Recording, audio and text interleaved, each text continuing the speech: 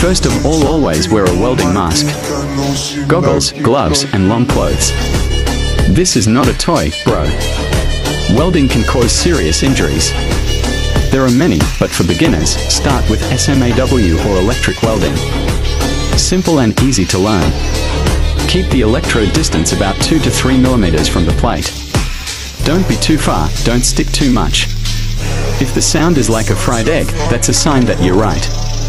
All pro welders also started from failure. Keep practicing, bro.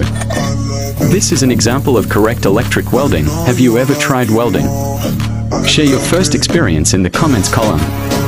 Don't forget to like and subscribe if you like welding content like this.